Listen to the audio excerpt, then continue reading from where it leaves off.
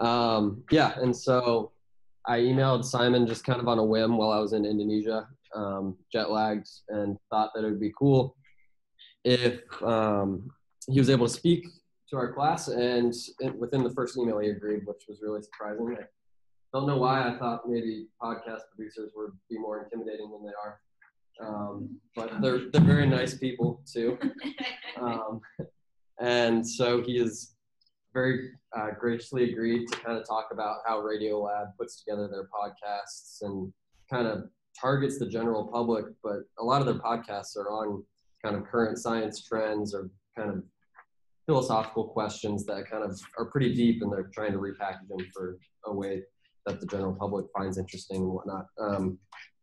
You guys, I mean, just in case some of you guys aren't aware, RadioLab in 2007 got the National Academy's Communication Award for its imaginative use of radio to make science accessible to broad audiences. And in 2010 and 2014, they got the Peabody Awards for their podcast, which I'm pretty sure is basically like the Oscars of podcast. So they do a very good job. And I'll pass it over to Simon and mute ourselves now. Is it?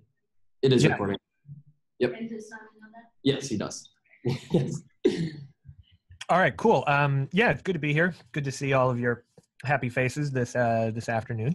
So yeah, I guess I'm more interested in having a discussion than me lecturing about anything in particular, but a little bit about what we are, what we do, and what I do specifically for the show. So yeah, as was mentioned, we're like a radio documentary program. So if you think like feature writing for a magazine turned into the audio form, or like a film documentary turned into the audio form. And particularly what we try to do is we try to find stories that are filled with narrative tension. So like any movie or television show that you watch, they're creating a story that makes you want to stick around, makes you want to listen to or watch what's going to happen next. But not just that, in our stories as well, we're trying to explore some question typically through the characters or through the individual story that we're telling. So I think the best example of that was a couple of years, or one example of this is I did a story several years back profiling this Texas oil tycoon who also happened to be a trophy hunter. And essentially he went to Namibia. He paid $350,000 and bought the right to shoot an endangered rhino in Namibia. And essentially the story then is from like the moment he buys this thing through to him shooting the thing, exploring the question like, okay, on its face, this guy seems like a total asshole who's doing terrible things for the world, but is that the case? So it becomes this exploration of what is conservation in the 21st century and how do things as sort of unintuitive or ironic as killing animals, how does that feed back into protecting them? Now, specifically what I do here is I split my time about 50-50 between being a reporter and being a producer. So that means half my time I'm reading, calling people, conducting interviews, and then half the time essentially I'm taking all of that tape that we get and turning it into the thing that you hear. And that's a very long process where we'll do sort of draft after draft after draft of the story until we think it gets to a point that we want the world to hear it. So yeah, that's a little bit of what I do, what we do. And I guess, yeah, I open it up for questions or some sort of discussion. You guys can kind of direct what you want out of me. Okay, cool. Thank you. Yeah. Does anybody, our first burning question? Yes, go ahead. Wait, why don't you introduce yourself? Yeah. Okay. Hi, my name's Carolina. Hi, Carolina. So I guess I was just wondering, with podcasts, you only have like the ability to hear like voices and sounds. So like, I guess, how do you find that, I guess, challenging or unique if you don't have written words or any visuals or anything like that? Yeah, well, it's interesting. It's why it writing for radio and storytelling in radio is obviously different than in other forms. And so a lot of what we're trying to do is take moves that are being done in film or in film documentary, typically actually film, we're looking to good television shows or movies and figure out like what are the storytelling devices they're using and how can we sort of recreate those in an audio just a purely audio medium. So like an example of that is like one of my colleagues here was watching the opening scene to There Will Be Blood, which is this just it opens up to this panoramic shot of, I'm guessing it's Western Texas, and it then goes into this story of this man like picking at the ground trying to find oil. And so the question became like, is there a way to create a sort of sonic representation of a place like a desert landscape, and how do we do that in a way that feels authentic to a degree, also subtle. And I think what ended up being done was like there was some tape of somebody, one of our reporters who was out in the desert sort of walking through it, and you just hear them breathing and you hear the wind blowing through the microphone. And then like maybe a little bit of music comes in to nod even further to the fact that, okay, we're in the Southwest. This is where the story is going to take place. The desert is a character in and of itself in this piece. So essentially, it's a strange act of translation from one medium to another. But like just as a practical note, one thing we're always trying to do in audio is give you, the listener, something to look at, which is sort of counterintuitive. But like we think of it that we're making movies for your ears, and in those movies, like you got to be able to see exactly what's happening, and or you need to be able to imagine exactly what's happening, and we're using different sounds, or we're using different people's voices, or a variety of different techniques, which I could go into or not go into, to accomplish that. I have a question. I'm Kylie. Hi, Kylie. I have a question going off of that. I listened to the Black Rhino podcast, and there's a lot of background sounds just to like put yourself into the mood, whether it was the auctioneer or whether they were going out to actually hunt down a rhino. How do you get those recordings without recording like every step of your day? Or do you do that? Like, how do you determine what time do you break out a recorder? Yeah, I'm just always like, we're just always rolling. And so, yeah, it's a pain in the ass. Like I did a piece a couple months back following this New York City Council candidate around for, it was a profile of this guy, and I followed him around for about 8 months. And at the end of it, I had like 100 or 120 hours of tape that was eventually cut down to an 80-minute story. So yeah, we're always recording in the hopes that you can capture some tiny little moment that in fact captures the idea you're trying to explain. I'm Kara. It seems like you're trying to be as unbiased as possible when you're presenting these stories, but how do you keep that unbiased, especially if you're doctoring into some kind of a story format? Yeah, that's a really good question. I don't know if unbiased is the right way to talk about it. What we're doing is we're telling a story, and a story inherently has a point of view, and it inherently has some sort of agenda. Like we're manipulating you as the listener in very specific moments to feel very specific things or ask very specific questions. And like that's the actual craft of the production process, is like, how can we take this sort of mountain of tape and sculpt it into something where you as the listener have an experience. And I think what we try to do is, with everyone we talk to meet them simultaneously in a generous way, where we actually want to hear what they're saying and we want to understand them, but at the same time in a very critical way, where it's my job as an interviewer to stand in for you, the listener, and ask the question that, though it may be uncomfortable in the moment, is the question that needs to be asked. And so I guess we're constantly forcing ourselves to stare logically at the things that people are saying and see if they make sense. And if they don't make sense, we're going to tell you it doesn't make sense. But if it does, and we can't argue our way out of it, even if it feels wrong to us in some way, we're going to present that. And I think that's one thing I love about the Rhino Hunter story is, like, here's a guy that you really hate at the get-go. And we set you up to hate him.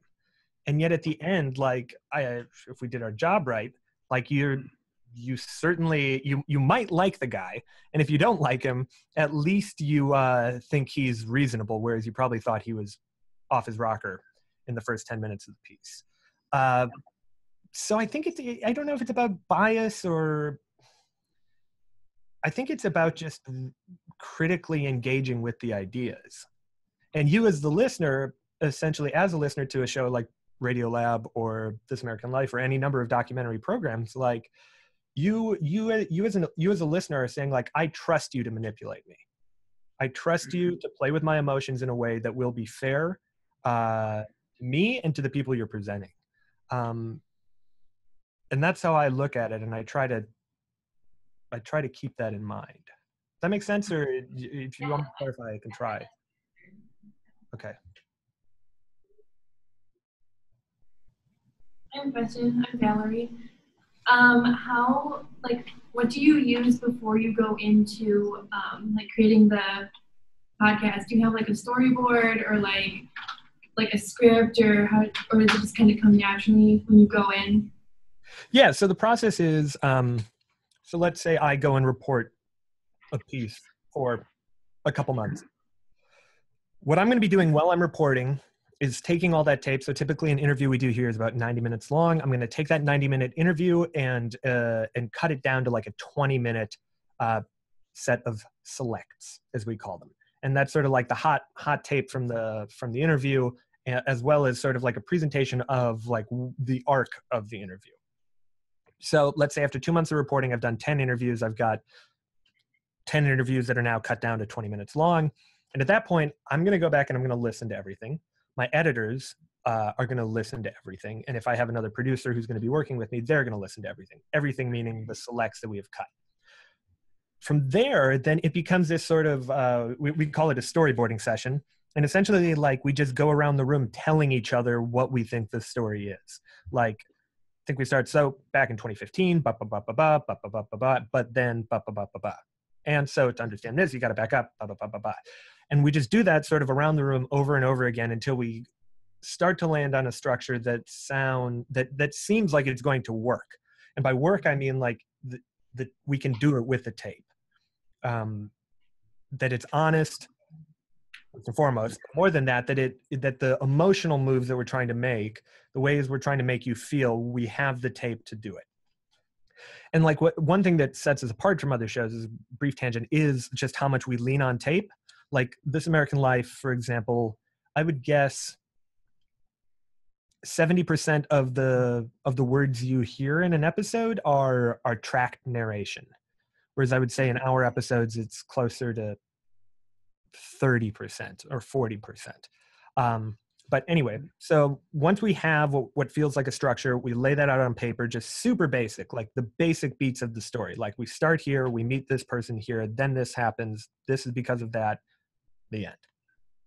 And then essentially it becomes this game of running into all of the problems that you didn't predict when you built this storyboard or this roadmap for yourself. So obviously, like it's never going to translate perfectly. You're never going to have foreseen all of the potential problems you're going to run into when you're writing that storyboard. And so then we're just constantly revising or trying new ways, new structures, either macro or micro, to present the ideas in an order that is both compelling and hopefully informative.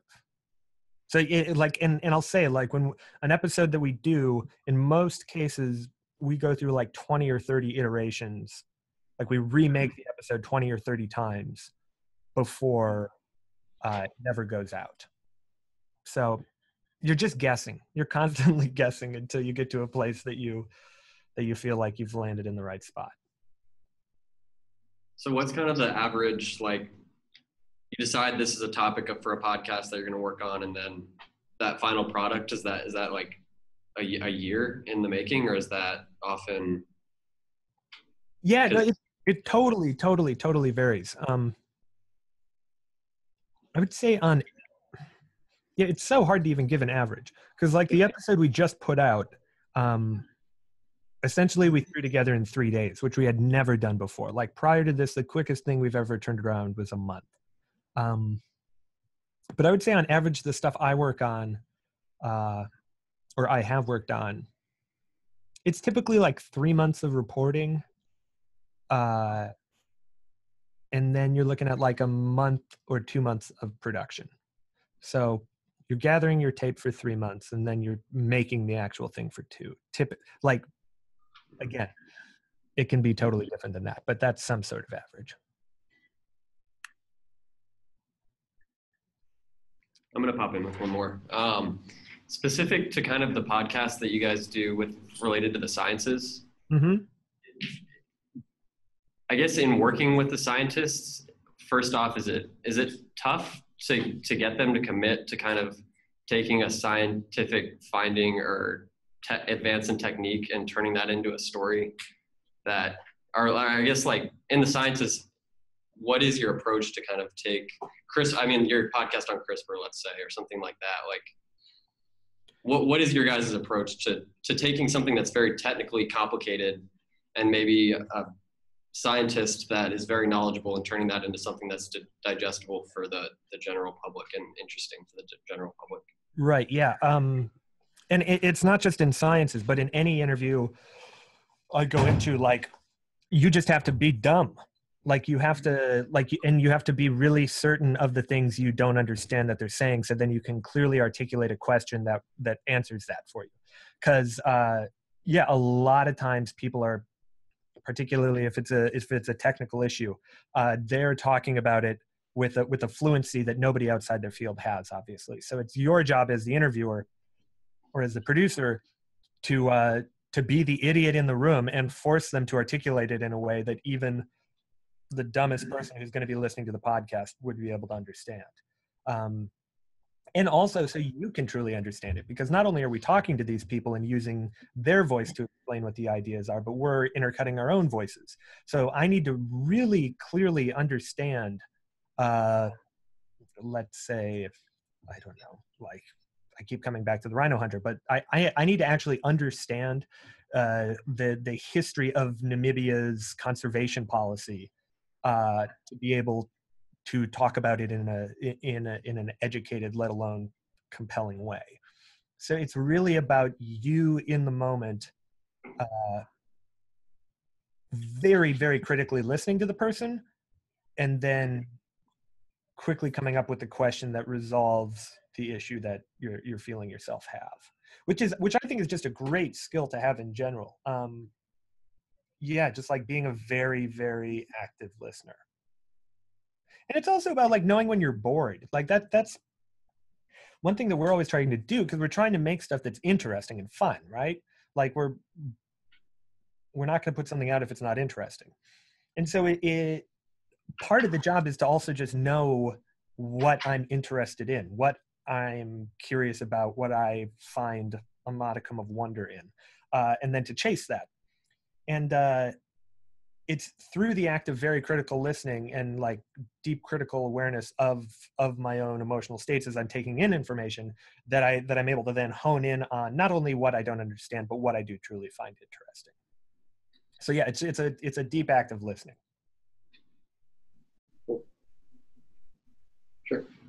So I guess you were mentioning before a little bit about how you'd be doing these interviews for months. So I guess, how long does it take for you to do one podcast? And I guess, do you have like multiple going at a time? How do you, I guess, get the idea and then run it through to the end product? And how long does that take? Yeah, so again, it totally varies, but I'd say about like 5 to 6 months is probably a decent average. And so we've got, like 6 to 8 producers on staff at the moment.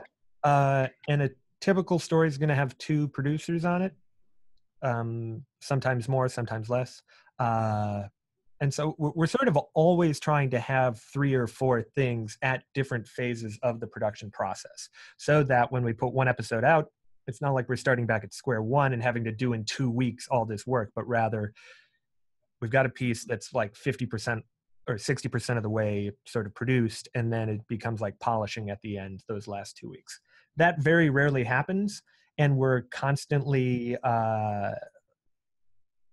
sprinting to try to find the next thing, or sprinting to try to finish the thing that needs to come out next.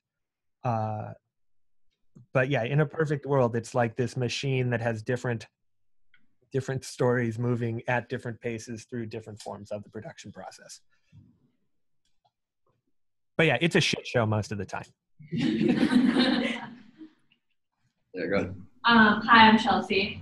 Quick question about kind of cutting down the interviews that you were talking about. If you have hours and hours of interviews and you're cutting them down to 20 minutes, kind of how do you do that and decide what portions of the interview you want to keep, and kind of how do you maintain kind of the integrity of what whoever you're interviewing, what they're saying by cutting it down? Yeah, so there are a couple. I think when you cut down an interview from 90 minutes to 20 minutes, there are sort of two competing goals that you have. One is to preserve the character of the person as much as possible. And by that, I don't even necessarily mean what they said, but sort of how they said it, their giggles, their the moments where they pause to think. If like you as the interviewer have a nice back and forth or rapport with the person, that's important to capture and maintain. And then the other thing you're trying to do is you're trying to cram in as much information into those 20 minutes as possible, right?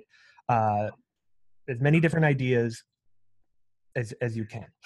And it's an impossible balance, in that you're always going to feel like stuff that you left on the cutting room floor should have made it into that little 20-minute cut. But the act of keeping them both those priorities in your head as you're moving through the tape, I think, is the best way to approach it. And how I do it is to take a 90-minute interview. I just listen through it from beginning to end the first time, and I'm literally cutting and pulling down the moments I like, very liberally. So typically after my first pass through a 90-minute interview, I'll have about 40 minutes of tape that I pulled as my favorite parts, my favorite 40 minutes. And then from there, what I do is I'll sort of go through it and listen through it front to back again and start reordering things. Because what often happens in an interview is you're going to have a lot of the same ideas repeated throughout different parts of the interview, or even in quick succession. And so if, I don't know, what's an example here? So I was talking with these content moderators in the Philippines. Folks who essentially, it's their job to, if you flag something on Facebook as inappropriate, it gets sent to Manila, and somebody sitting behind a computer then has that image come across them, and they have to click, yes, this is inappropriate, or no, this is not inappropriate. And so like throughout the course of my interview with this guy, I like came at him 4 times with essentially variations of the same question. Like, wait, so what does it look like in your office? Like, I'm trying to actually imagine when you're sitting at your computer what this looks like. So throughout the 90 minutes, that question is speckled through. After I've pulled the 40 minutes of tape down, I start rearranging things so I have like, okay, here are my 4 takes of the guy answering this question. Maybe the 4 takes add up to a total of 4 minutes long, but he kind of says the same thing each time. I'm going to be able to cut that down to a minute or a minute and a half, sort of scrambling together the best versions of him explaining that. And so after going through it a second time, you've reordered things, then you just start hacking stuff down, and you can usually get it down to 20 minutes. Like, it's sort of amazing in a 90-minute conversation. Yeah, oftentimes you don't actually need that much more than 20 minutes to get the majority of the substance of the conversation. I hope that's not true with what I'm saying right now. I'm hoping if this is ever cut down, that it would be hard to get it down to 20 minutes, but Lord knows. Hi, I'm all the way in the back. My name's Elizabeth. I was just wondering, how do you go about researching a topic to, I guess, provide to the podcast? Yeah, so like the reporting process, or like the ideation, like how do we come up with stories? Is that the question? Yeah. Okay. Yeah, it's really hard.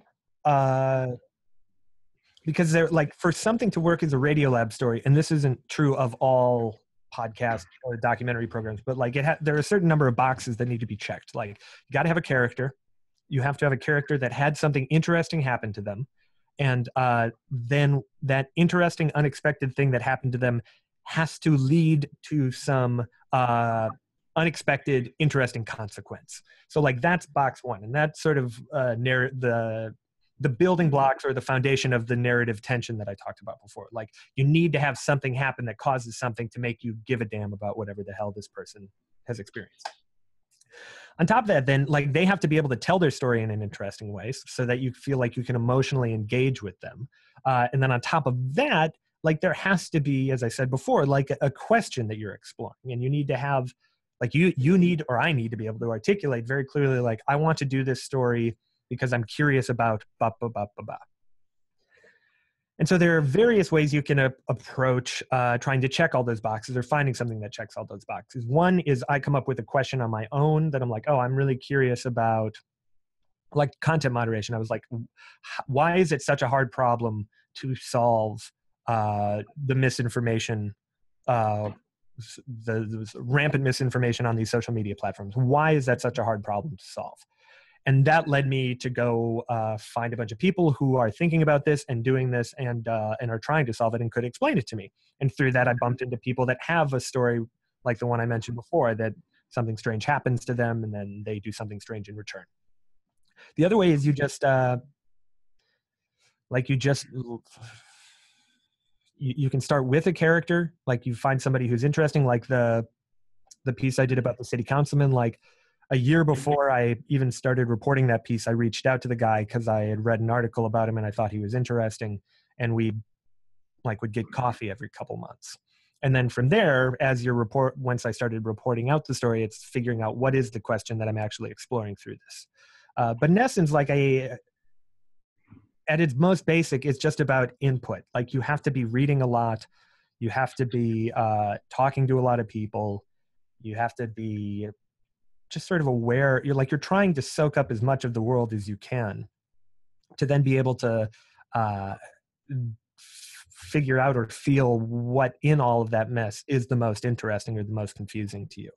But like if I have a day where I'm just reporting, and by reporting I mean like looking for a story, if I'm hunting for stories, I just have sort of a checklist that I go through. Like I need to read 5 articles, I need to make 2 phone calls, and I need to schedule 2 more phone calls. And if I do that, it becomes a numbers game. And if I do that enough days in a row, I know I'm eventually going to stumble into something that gets me excited. But it's really hard. It's really, really hard. Yeah, Philip. So my name is Sienna. I was kind of wondering, how do you approach interviewing people? Say you want to tell them a specific story. Sorry, do you mind? Sorry, I don't mean to interrupt, but can you talk a little bit louder? I can't quite hear you. So I was wondering how do you kind of approach interviewing people? So say you want to interview someone for a specific story and they're hesitant or they kind of want to do, how do you kind of explain that? Yeah, sorry. The question is how do you get people to agree to talk, and then how do you sort of make them comfortable throughout the interviewing process to talk about the things that you want to talk about? Yeah. Okay. Yeah, it's weird. It totally depends. It depends on who they are. It depends on what why they're feeling ambivalent about whether they want to talk to you or not in the first place. And then for me, it's about getting out in front of those concerns that they have, and to a degree convincing them in a way that is slightly manipulative but not maliciously manipulative that they should talk to you. So for example, there's this guy, Judd Hoffman, who was Facebook's head of global policy. He was the guy who essentially wrote the rule book for what is allowed to be on Facebook. Guy with a ton of power, guy with a story that I think is fascinating and that I haven't heard many people talk about. This is the guy I want to get.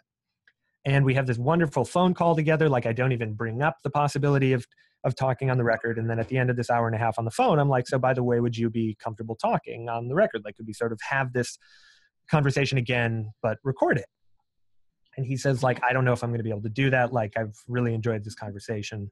I'm just I'm worried that I'm going to look like I'm Monday morning quarterbacking here if I talk about what Facebook's doing. And more than that, like the company I work for now, and he worked for Pinterest, he was worried that they are going to, like, he doesn't want what he says about Facebook to in any way hurt Pinterest. And so what I did was I was like, I totally understand that. If nothing else, can we just plan to talk again? Because I'm sure I'll have more questions off the record. And he says, sure. Shoot me an email with some times to talk. And so then what I do is I spend like 2.5 hours crafting an email where in the first paragraph I propose some time to talk. But then like the real heart of it is like, I'm pitching him on why he should go on the record. And I'm addressing point by point the issues that he had when not wanting to do so. And obviously doing so in a transparent way, like winking at the fact that I'm pitching you on this, and I know that you know that I'm trying to get you to do something you don't want to do, but really just leveling with them. And I guess when I'm trying to get people to talk on the record in general, I'm trying to use transparency and authenticity as a tool to get people to talk, which is sort of an odd thing because it's not particularly authentic to use authenticity in a calculated way, but it works. And then as to like being on the record with someone, it's this weird act of sort of feeling it out in the moment. Because the things that people don't want to talk about are typically the things that are the most interesting. So it becomes this game of you like walk the conversation closer and closer to whatever the question is that you really want to ask. And then you feel them sort of bristle. So you back up and you move somewhere else. But then again, you push back on it. And then in the last 20% of the interview is like, hopefully you've warmed them up to the idea of talking about this. Hopefully they trust you a bit at that point. Hopefully you are trustworthy at that point. And yeah, you just got to sort of hit them with the question. Yeah. Hi, my name is Denise. My question is, are you working on or have worked on before on a story that really relates to you, and how does that experience? A story that really relates to me. And when you say that, do you mean... Yeah, I guess. Can you clarify the question a little bit? Like one that resonated emotionally with me, or yeah, what exactly do you mean? I guess it can be like really anything, like a theme or a personal experience that kind of is similar.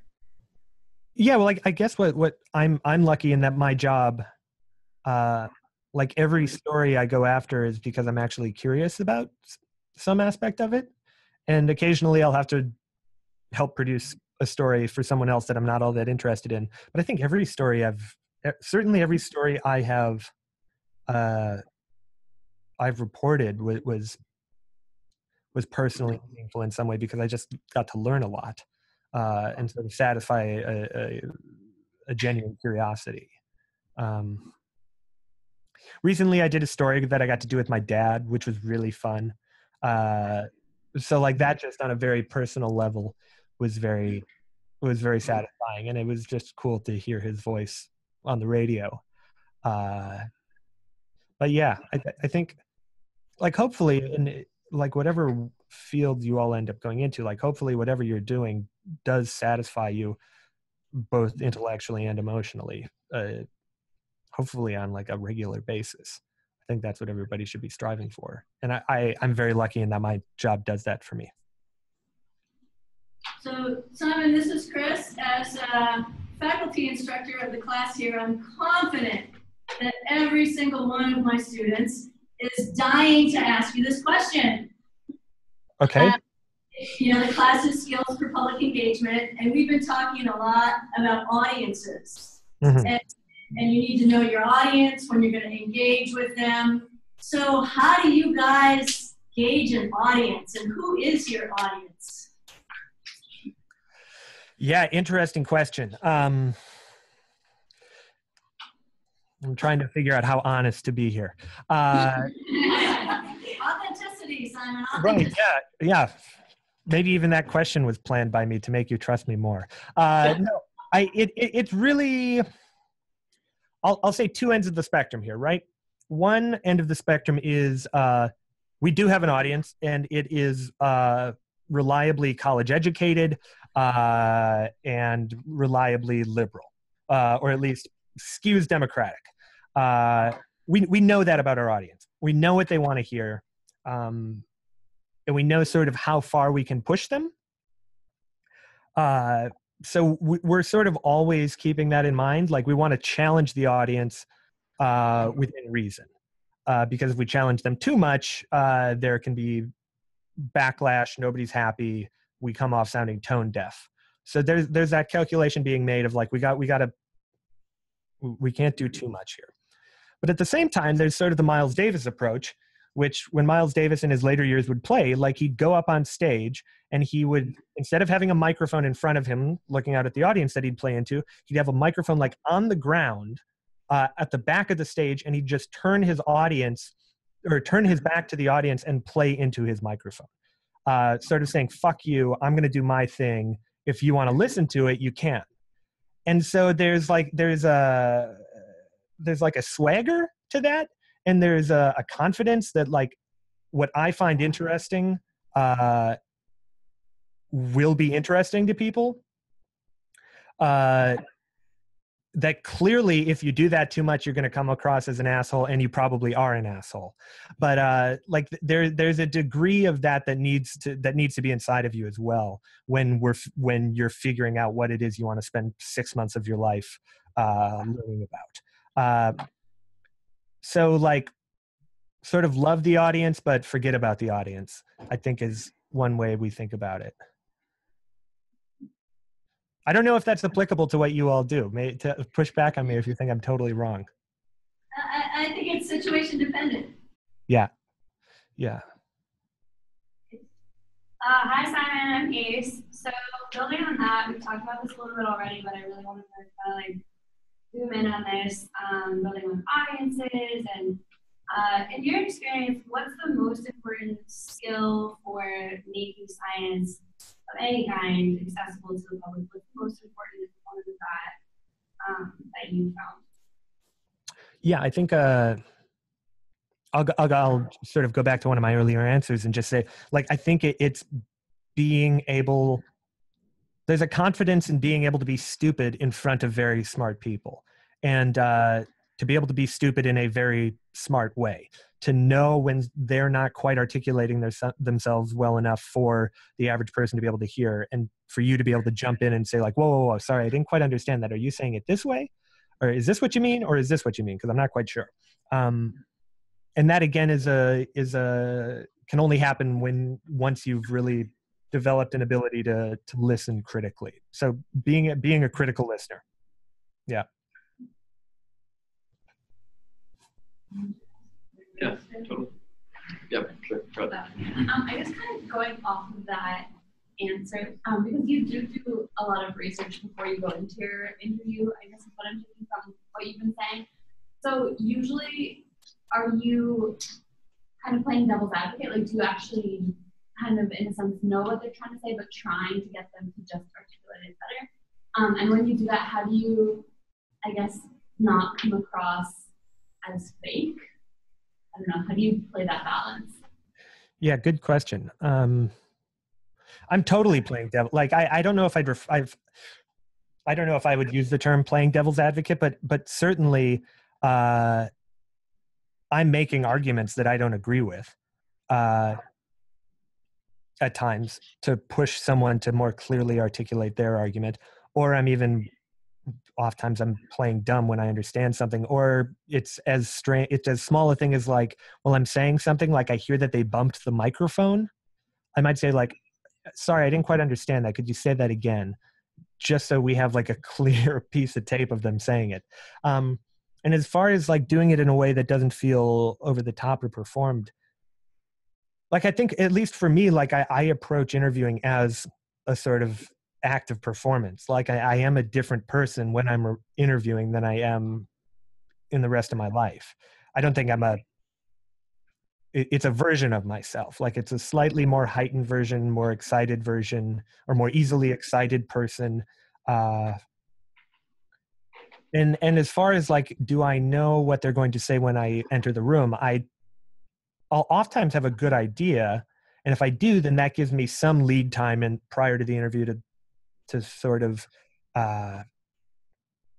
prepare a list of counter arguments for what I expect them to say. But at the same time, like you don't want to, or at least sort of the ethos here is you don't want to prep too much because you want to be able to have an actual genuine back and forth with the person and be present and allow yourself to think through something with them in any given moment.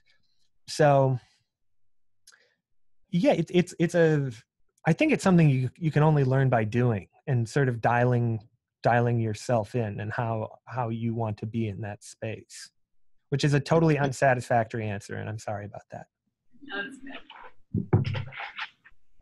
Okay, real quickly, Geneva just popped in with a question that they wanted to ask, and then we'll get to yours for sure.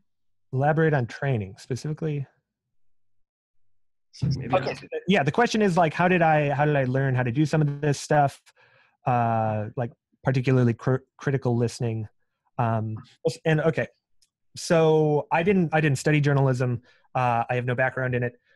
When I was 22, I was living down in South America, working at a couple restaurants, just trying to master the Spanish language.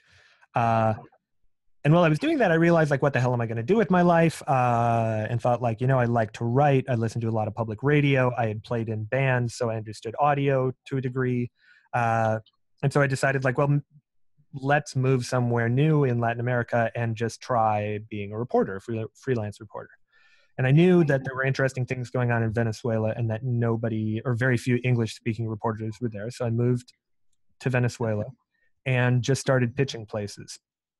Like going out, trying to find stories, pitching those story ideas to different editors until I eventually got picked up by the BBC's The World. And from there, I moved to Ireland. I did that again, working for an English-speaking German radio show. And then from there, I got an internship here at the show. So, like, what can be learned from that? I think the most important thing is just to start. Like, and not that you all want to be journalists, but just like, you just have to start making stuff. You just have to start doing stuff, and don't wait to get permission. Don't necessarily wait to have all of the skills before you start. Just, you're going to learn stuff as you're probably going to learn things more quickly, potentially, by just doing them. So there's that aspect of it. I will say I showed up to the show here and was totally like out of my depth. Like, and I mean that in not just a journalistic way, but like, I grew up in Wisconsin. I didn't get a great education. I went to a state school in Oregon for college, and suddenly I'm with all these Ivy League assholes who think super fast and are just way better read than me. And so it was like this 3 years of just educating myself so that I could even have conversations with people.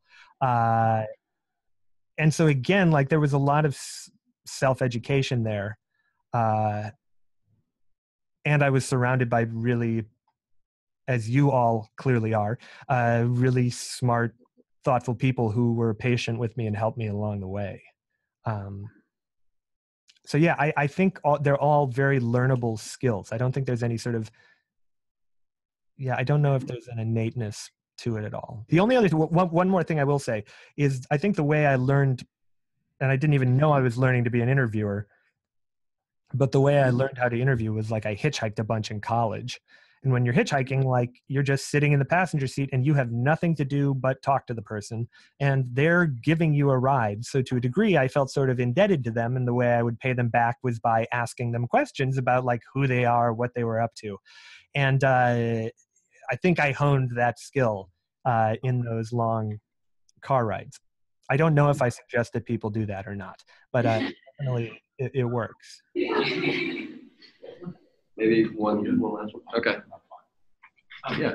Really quickly, do you have any stories, like Chris was saying, that were like failures or flops that like the audience like didn't pick up the message you were trying to get across, or there was backlash or anything like that? Oh yeah. Yeah, no, the biggest one was this episode that we put out called Truth Trolls, which got pulled down, which we ended up retracting. And essentially it was the story of 4chan trolling Shia LaBeouf and this art project he was doing, and how through incredible wit, perseverance, and critical thought, they were able to locate where this flag was located, knowing nothing more than a live stream video of the flag. And it's an incredible story. Like in and of itself, the fact that these guys managed to pull this off, I think it's incredible.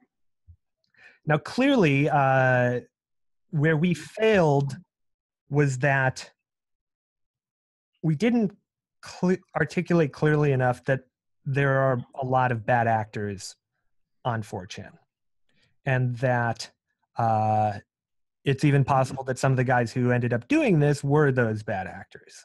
And